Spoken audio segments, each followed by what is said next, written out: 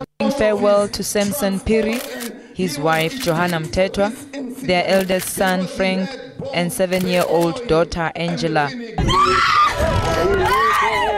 This tragic incident has left the community reeling. We are asking so many questions as to why this thing had happened to one particular family at one time, but we do not have answers.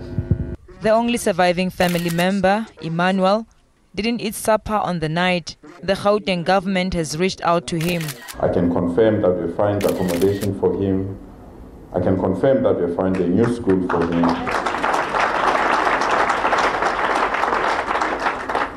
And I can confirm that we'll take care of all his school needs until he decides where he wants to go. The exact cause of these deaths hasn't been established yet.